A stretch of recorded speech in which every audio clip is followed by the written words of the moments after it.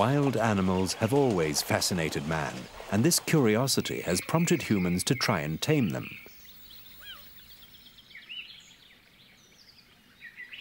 Whether kept as pets, for research, or simply as a tourist attraction, this bond with animals, no matter how large or sleek, has driven the human race. The largest bird on Earth, the ostrich.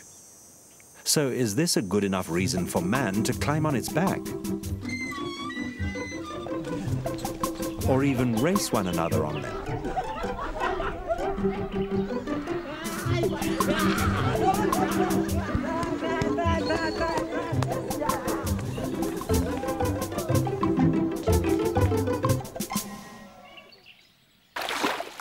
Even unnatural behavior like this can be taught to baboons.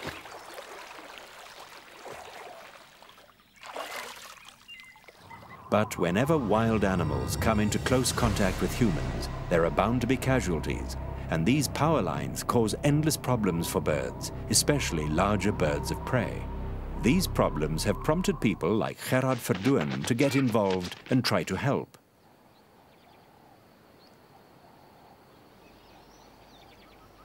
Gerard is a committed conservationist and vulture fanatic, and has dedicated his life to protecting, caring for, and wherever possible, the rehabilitation of these giant birds.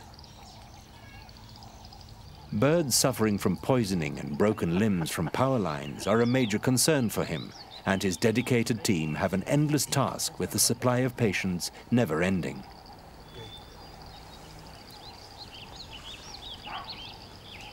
Blood samples are taken not only for medical reasons, but also for research, as it is important to know the genetic makeup of each bird, to monitor where it's from, its diet, and other useful bits of information. Each bird is tagged for easy identification, although Gerard never forgets a face, as well as to monitor its travels, if ever released.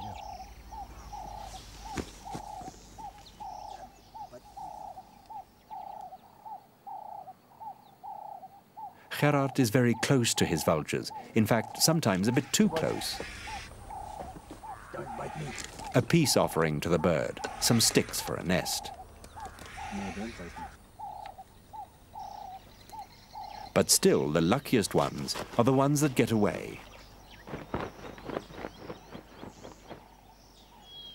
For no flyer likes to be grounded for too long.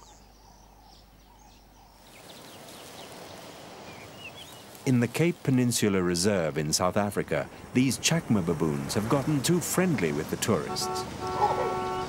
In fact, they have become a menace, a major problem.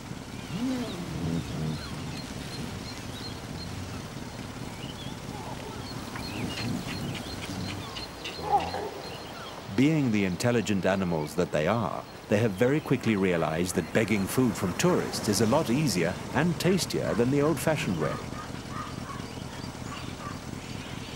This has caused them to become very familiar with tourists, and familiarity does, in this case, breed contempt.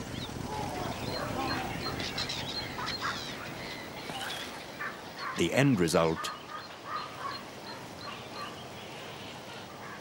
daylight robbery.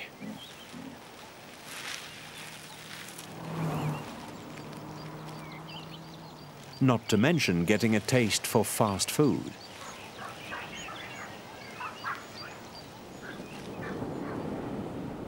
Cape Town has another animal-human clash.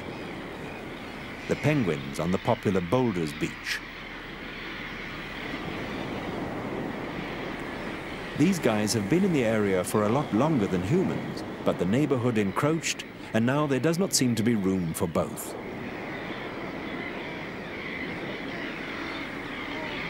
The penguins have lost their traditional nesting sites.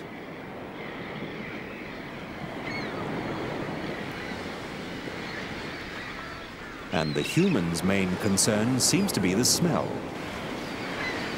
But on a positive note, they have helped encourage tourists and don't mind posing for a photo opportunity. With the ever-growing population and development, it will not always be possible to separate humans and wildlife, and both must learn to live together for the benefit of all.